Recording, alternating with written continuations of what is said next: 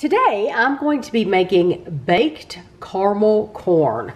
This is from the October 1981 edition of Southern Living magazines, and I have all my ingredients right in front of me, so you can see it does not take many ingredients.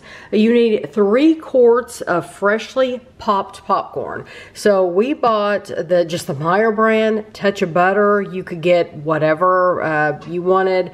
I tried to get the one that doesn't have a lot, like movie theater butter or whatever. This just has a touch of butter, so I thought that would be good. And we're going to use one bag. One bag. We're going to pop it in the microwave so that it's fresh. One bag. You need a half a cup of chopped pecans, half a cup of butter or margarine. That's basically 1 stick of butter. 1 cup firmly packed brown sugar. A 1/4 cup of light corn syrup, and I kept this up just so you could see it. We use the Cairo light corn syrup. I'm sure other brands are perfectly fine. You need half a teaspoon of salt, which you can't see, but it's there, white on white, right? A 1/4 teaspoon of baking soda, and a half teaspoon of vanilla extract. So the first thing I'm going to do is, you want to preheat your oven to 300 degrees, and I'm going to pop my popcorn, my 1 bag of popcorn, and then I'll be back. My popcorn has been in the microwave.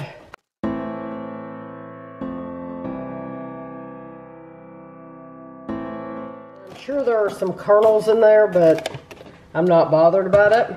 So now you want to take your pecans, your chopped pecans, pour them in there, and just, it says to mix them together. Guess what happened to all those pecans? They went straight to the bottom of that bowl. That was kind of a joke, wasn't it?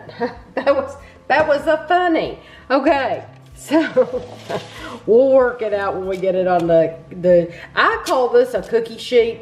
They call it a jelly roll pan. That, to me, it's just a cookie sheet. So you want to pour this out. Yeah, there's all my pecans. So guess what? I don't know how you're supposed to mix those in. I mean, that's really hilarious that that did not work out well at all. Okay. Hilarious. Well, you know your nuts are going to get toasted because they're all on the bottom. I mean, you don't have any choice, right? So in this saucepan, I'm going to melt my butter. That is my stick of butter that I put in there.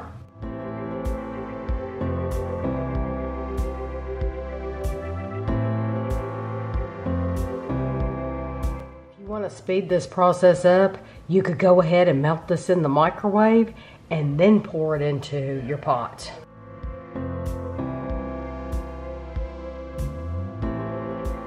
Okay, now you want to add your brown sugar, your salt, and your corn syrup. And you're going to mix these together, and you're going to let this come to a boil. When it comes to a boil, you're going to set a timer for 5 minutes. Do not stir it. Let it boil for 5 minutes and don't touch it.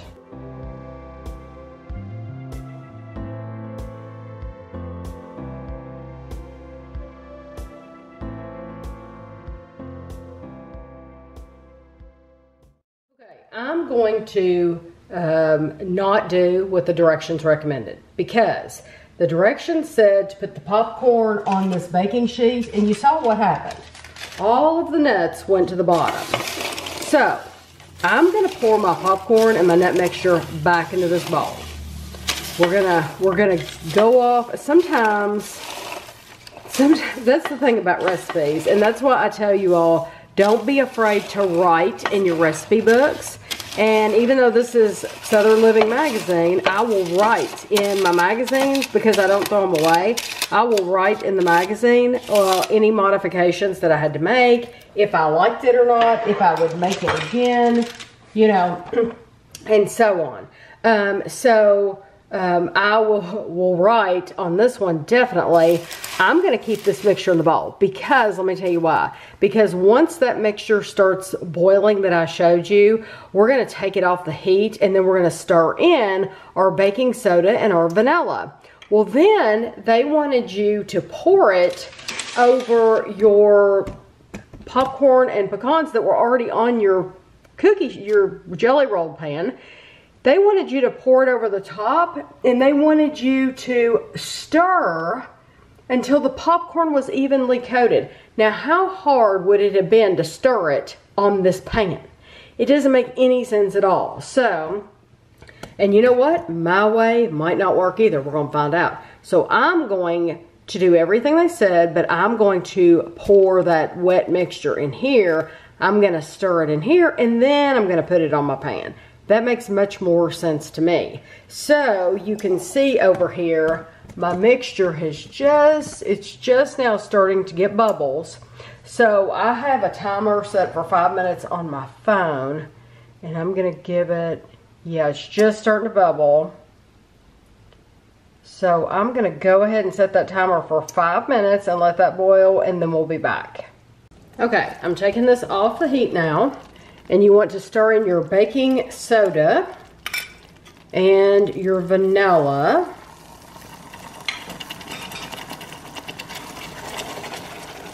And I tell you, I've been, during that 5 minutes that was boiling, I've been thinking about this process even more. I would, if I were making this again and knew better, I would not have added my pecans at all to the popcorn yet. I would have put my pecans, after you pour this over the top, I would put my pecans on top right now so they would stick into this liquid mixture. And I know I don't have the camera quite on you. I'm gonna turn it. I would put my pecans in right now. That way it's gonna stick, because right now they're all on the bottom, and we're having to bring them up from the bottom. And see, you wouldn't have to do that if you waited, if you put them on top of that mixture. So, you know, just the little things you might want to consider if you decide to try this. I have never even considered making my own caramel popcorn.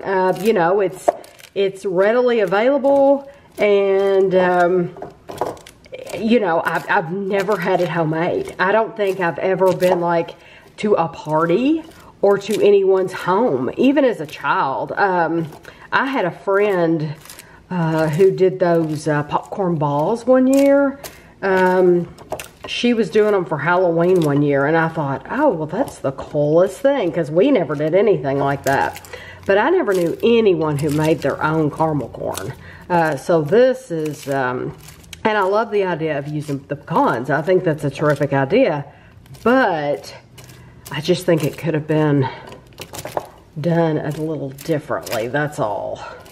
So I'm trying to make sure I've got those pecans up from the bottom. And I'm also trying to make sure that I have a little bit of that caramel on all the popcorn.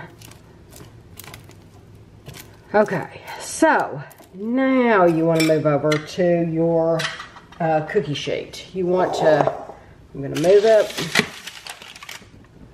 Okay, now spread this popcorn out on the cookie sheet.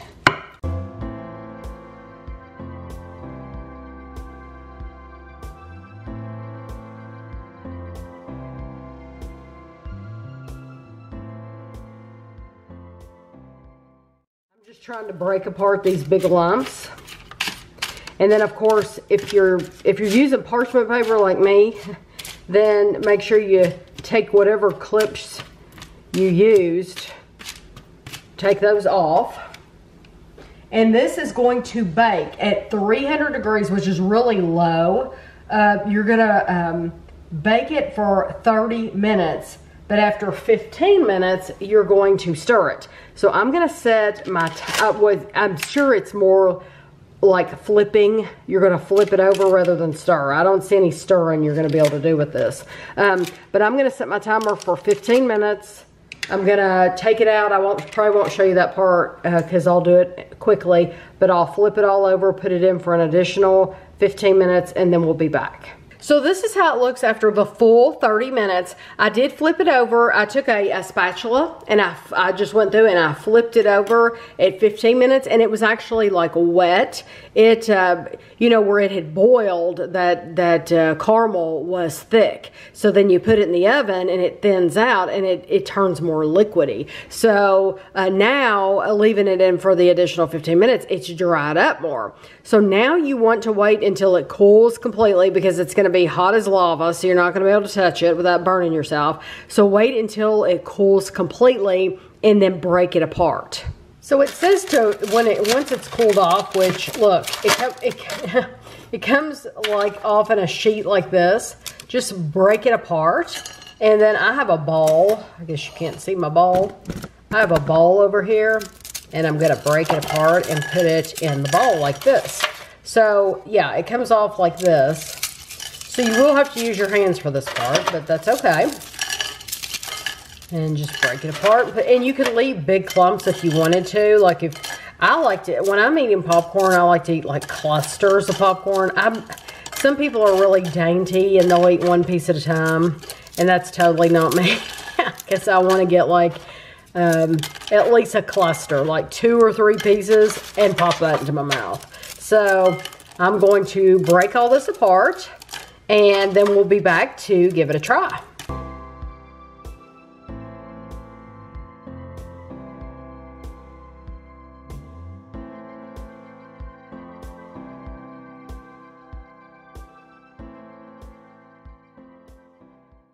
This recipe was submitted to Southern Living by Mrs. W.P. Chambers in Louisville, Kentucky. So that's pretty cool to get somebody from Kentucky. I've seen other recipes in Southern Living from people in Kentucky. I think that's nice. I don't even know how you go about doing that. Or if you still can. Or if you still can. Yeah, this is from 1981. Like I said, October. I was telling you the story about my friend who made the popcorn balls, and it makes sense. That was in October. That was around Halloween. So I guess people associate the caramel corn or apples or whatever around Halloween time. Yeah, fall. Okay.